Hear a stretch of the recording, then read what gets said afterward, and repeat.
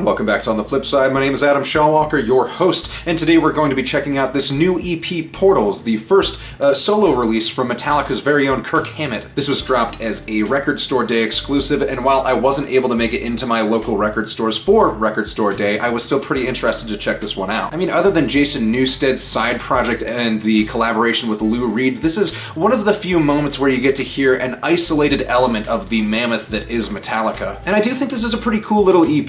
This collection of tracks explore a lot of ideas that, for where this is coming from, are pretty interesting. Hammett's takes on some of these callback riffs and licks are really well thought out. It's kind of like the majority of these songs are written with the early Metallica material in mind. I'm hearing a lot of Orion and a lot of Call of Cthulhu on these tracks. And that does make sense, as this EP sounds kind of like a collection of tracks that could have evolved or been developed into a lot of like the bigger Metallica instrumentals, and it's kind of hard to ignore that link. I mean, detaching Hammett from Metallica, it's pretty hard. The sound that he has is so firmly rooted in Metallica that to try and reframe it and put it under a different lens is kind of difficult. So with that in mind, the first track, Maiden and the Monster, hits on this surprisingly melodic wave. This song has a really huge sound that I wasn't actually expecting. Actually, the production of all of these songs seems to have been approached from a really intelligent standpoint. There's a depth to the mixes and a lot of really nice, comfortable headroom. And honestly, it's kind of uncharacteristic and uncanny to hear that coming from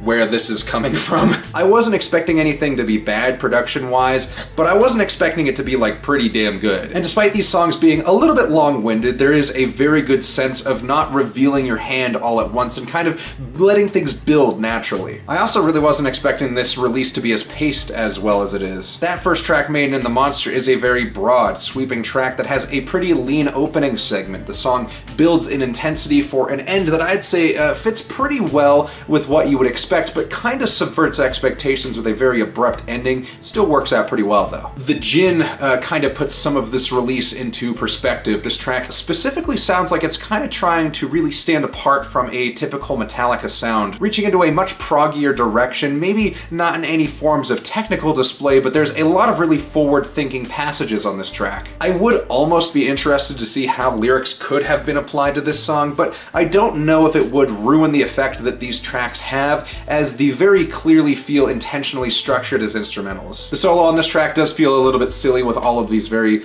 lofty sounding backing tracks that feel a little bit more prog heavy as opposed to this solo, which is a very standard Kirk Hammett wah blues fest, but that's not to say it's bad. It's actually remarkably better than most of the modern era Metallica guitar solos. High Plains Drifter is probably the furthest step away from the comfortable thrash metal bubble of this EP. This is a really grandiose, theatrical song that blends a lot of different elements. There's almost a folky orchestral feel for the intro of this track that leads into a sweeping string section, and it does actually work pretty well, and despite this being the shortest track, this song feels very big. The song has a very tight grasp of scale and builds to this really interesting, classically inspired guitar segment, which doesn't always land perfectly, but usually is saved by the string accompaniment. This song does also have this weird part about like 4 minutes in that I can't really figure out. I mean, I think it's a woman singing, but I can't be sure if it's that or if it's just like a really high-pitched violin or maybe a synth, but it does sound a little bit auto-tuned to me. At points, the delivery in the timbre of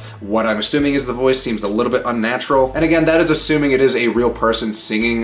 This is just like a minor thing that kind of threw me for a bit of a loop. The last track, The Incantation, definitely feels the most inspired by classic Metallica material, with a really big focus on calling back to some of the early instrumentals, like I said before, especially with this watery, stormy motif. This EP feels like it's pulling especially heavily from Ride the Lightning. With all that being said, this song will definitely be the most familiar sounding track to fans of Metallica. That does also come with the caveat that this track does a better job than actually most modern Metallica songs at having a really nice, cohesive song structure and good solo progressions. It's kind of odd to listen to this after listening to Metallica for so long, because it kind of makes me wonder what happens in the middle between Kirk's writing and the final product and working with the other guys in the band. And I mean, this realistically is a pretty standard instrumental metal EP. There's nothing totally mind-blowing going on here, but with that being said, it does make me wonder why Metallica have been so slow to release new, good music, because what's here is pretty solid. Part of me wants to think that it's entirely possible possible that we're only now seeing a recovery from the tragic loss of Kirk Hammett's cell phone in 2015, which contained hundreds of riff ideas that he had written over several years. Anyway, this EP is pretty solid, and admittedly far better than I thought it was going to be. I'm very interested to see if we're going to get more solo releases from Kirk Hammett, or if this is kind of doomed to be like the only solo project he does, but regardless, it is cool to see this coming together and being a net positive for Kirk and ultimately, I think, Metallica. Like I said, I'm not totally blown away by this, but I am pleasantly surprised. I'm hoping this does well enough that we get some more material from him, we get some maybe more speedy releases from the Metallica camp in general. I'm also hoping this is a bit of foreshadowing for whenever Metallica decide to put out a new album. I would really like for more of these sounds to be incorporated and applied there, because it's pretty fresh in comparison to Hardwired. Anyway, I think Portals is a pretty solid 6. Thank you all so much for watching. Let me know what you thought of this one in the comments below, and remember to like and subscribe and check out my Instagram, my Reverb store, and my Depop. Links to those are in the description below, and thank you all so much again, and we'll see you on the flip side.